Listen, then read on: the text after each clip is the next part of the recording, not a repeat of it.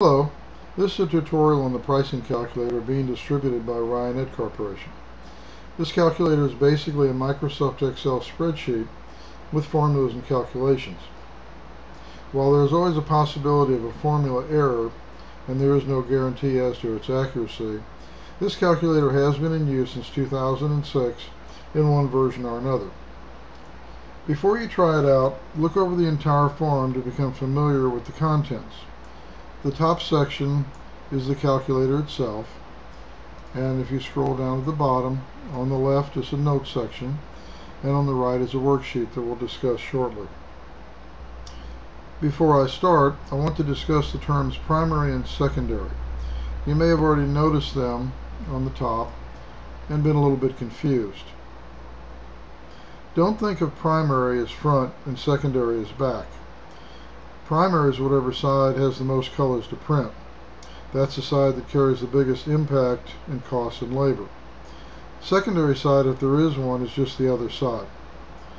So if you're printing a 4-color back and a 1-color front crest print, you're going to use the back for primary with 4 colors, and the front is a secondary with 1 color. It's important to understand that concept before continuing. The most important numbers to supply to the calculator is what to use for the primary and secondary base charges. The calculator has a default of $2 for the primary and $1.50 for the secondary. This is probably a good starting point for a manual shop. These boxes will be used to cover the bulk of your printing expenses and profit. You can overtype these boxes for whatever business needs you require. Going back to the bottom,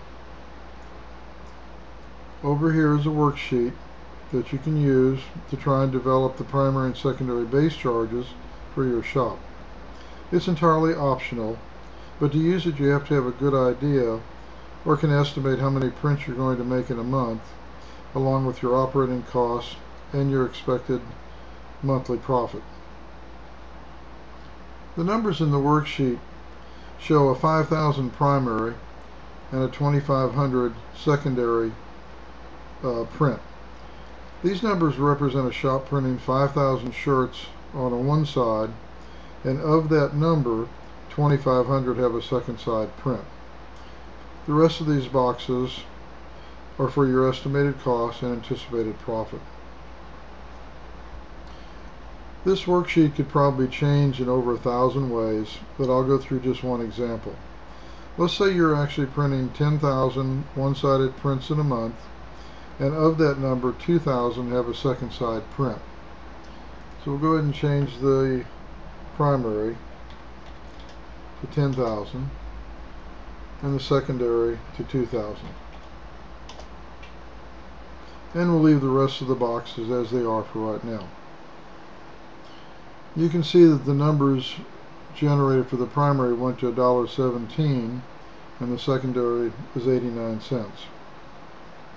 And these are the numbers you'd put into 18D and 19D above.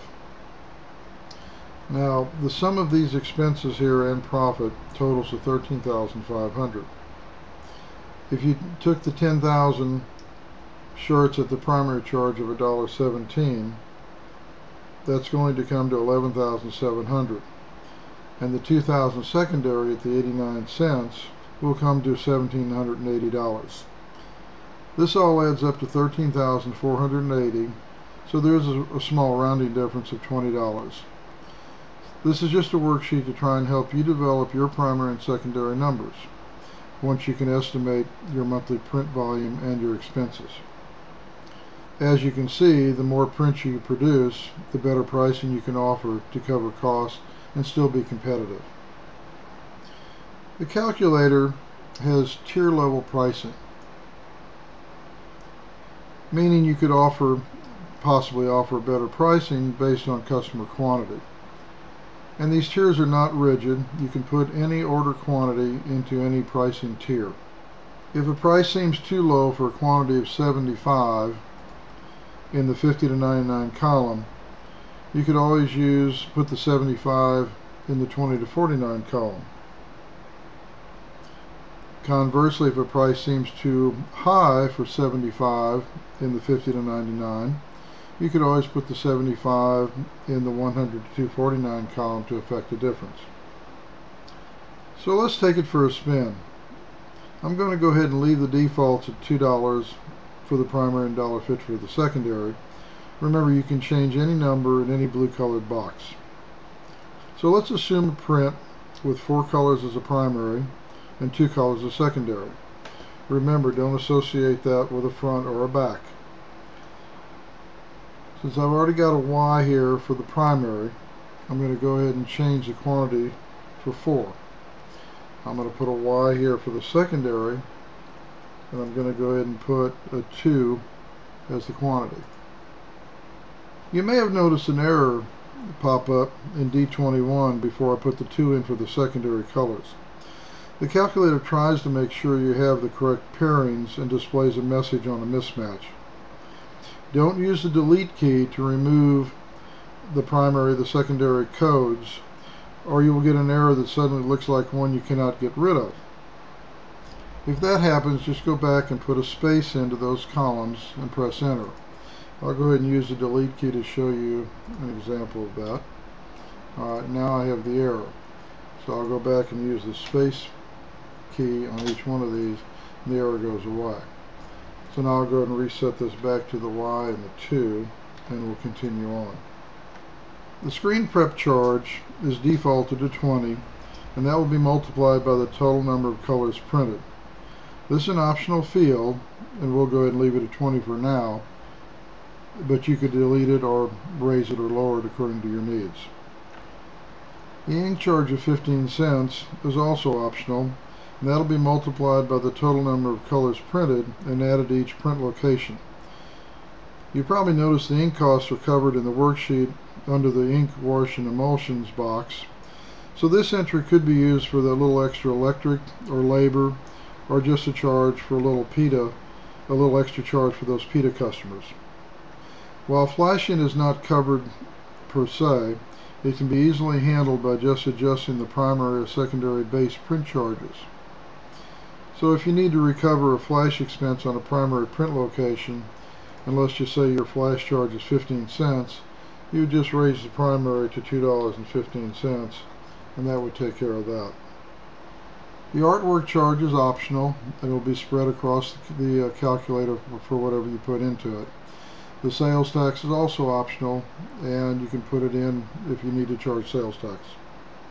So let's go through a pricing exercise. Let's say you have to quote a job for 85 black shirts with 3 colors on the back and 2 colors on the front. We've already got the Y in for the primary, and we have a quantity of 4, so we'll change that to 3. And we already have the Y for the secondary with a quantity of 2. We'll say that black shirts cost you $2.09 a piece, so we'll make this $2.09.